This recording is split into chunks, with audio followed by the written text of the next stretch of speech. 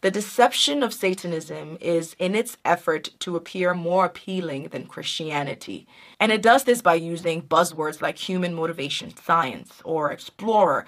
It entices the senses of a generation that is still in pursuit of their identity. It is a road that leads to destruction. And the Church of Satan believes individuals should be self-centered and focus on their own happiness, their own indulgence, and anything that they want. In other words, Satanists believe that you are your own God.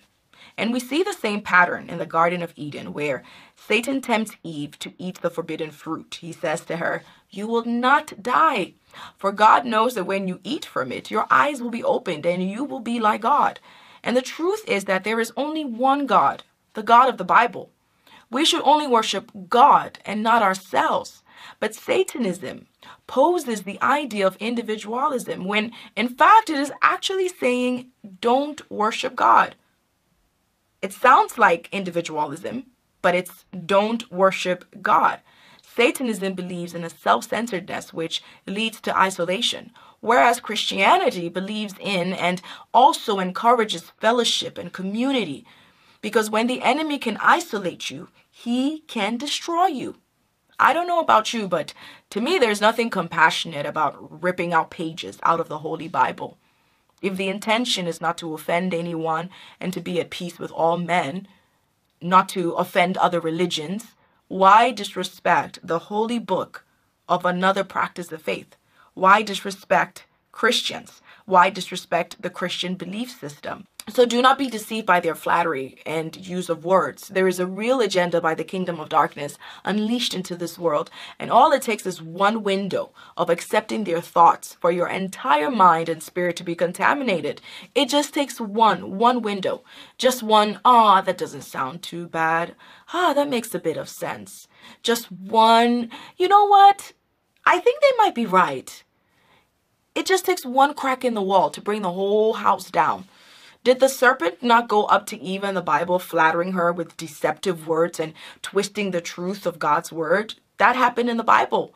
It sounded good at that moment. It sounded right in that moment. And look what it eventually did. It caused the fall of the entire mankind.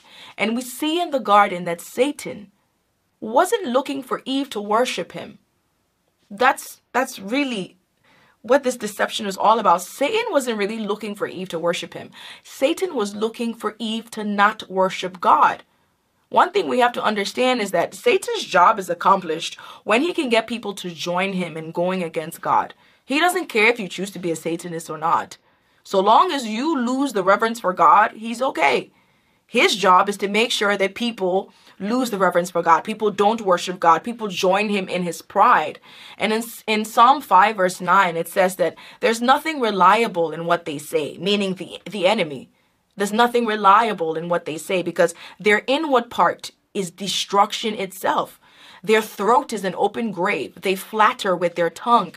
This is speaking of the enemies of David. David was asking God to lead him in the way of righteousness because of his enemies. And I really do believe that this should also be our prayer, that God leads us in the way of righteousness so that we are not consumed by all the darkness around us. We are not confused by all the darkness that's around us. Because what looks good in the sight of man is not always good in the sight of God. The enemy will always use what looks good on the outside as a way to lure us into darkness. But hold on to God. Hold on to God's word. Hold on to God's ways, because that is the only thing that will keep you. It's the only thing that will keep us.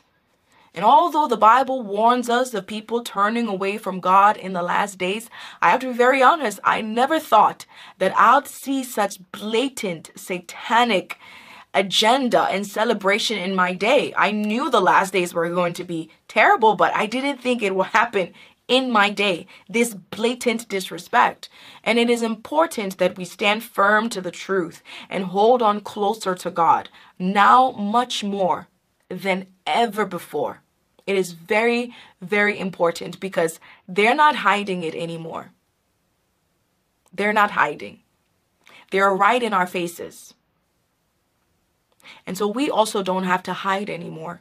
If you have been confused about your faith, if you have been unsure of where you stand, if you have been unsure of being bold, this is the time to pray for the spirit of boldness to come upon your life.